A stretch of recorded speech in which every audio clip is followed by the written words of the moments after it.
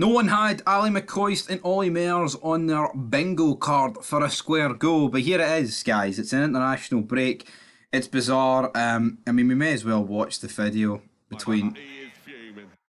So, the All Stars against the breakfast team. Jason Cundy breaking it up. I mean, that is a bit bizarre.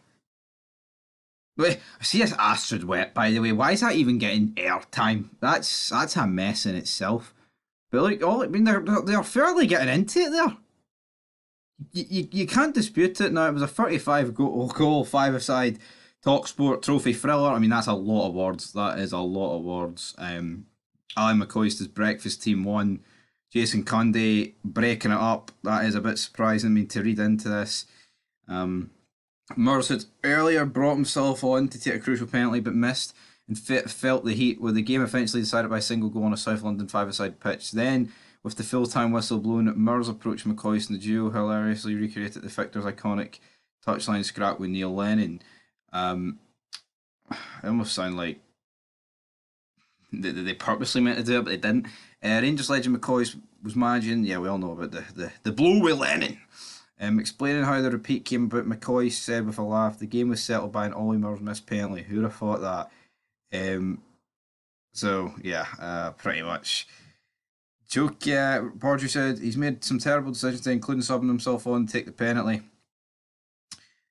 It was a disaster for Olly Murs, but it's a throwaway game. But you know what? I like that.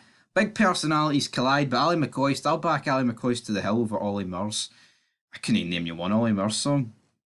Is that a disgrace or is that a good thing? I'd say that's probably a good thing, but you may think the drama's over there, folks, but it's not over. Because, rather bizarrely, after all that drama, TalkSport obviously talked about it, they've uploaded this exclusive post to Twitter, and then Olly Mccoist, which I don't think it's Olly Mccoist, by the way, I don't think Olly Mccoist has Twitter, but I think it's just a fake account. He always gets plugged in it, he always gets tagged, and he said, "We shite, lucky I never knocked them out."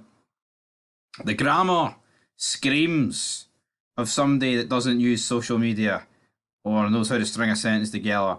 One maybe could argue that is Olly Mccoist, but it's not Olly Mccoist. I'm convinced this ain't Olly Mccoist. I mean, let's just open it. Let's just prove that it ain't Olly Mccoist, folks. I mean, the page looks good. I'll give you that. But I mean,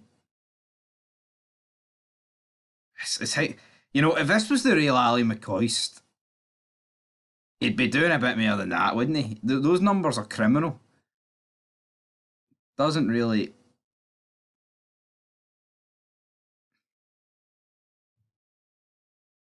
But then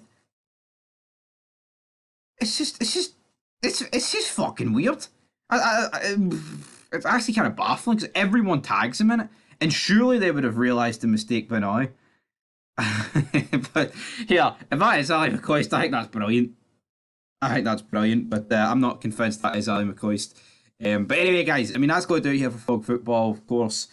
Hearts made a few signs today. We'll make a fit on that later. And then tomorrow morning, we'll probably have a Scotland, Holland preview, Netherlands, whatever. Don't give a shit what they're called as long as Scotland get the job done. But it is a friendly. I want to see Lawrence Shankland start. Will he start? I'm not convinced Lawrence Shankland will start. Because, well, why? Because Steve Clarke, he just has his favourites, and yeah, he's done a great job for us, so maybe having favourites is a good thing, but I think up front it's time to put Lawrence Shankland in. But anyway, guys, Olly Mccoist, Olly Murs. I was going to end with a pun about one of Olly Murs' songs, but fuck, not one comes to mind.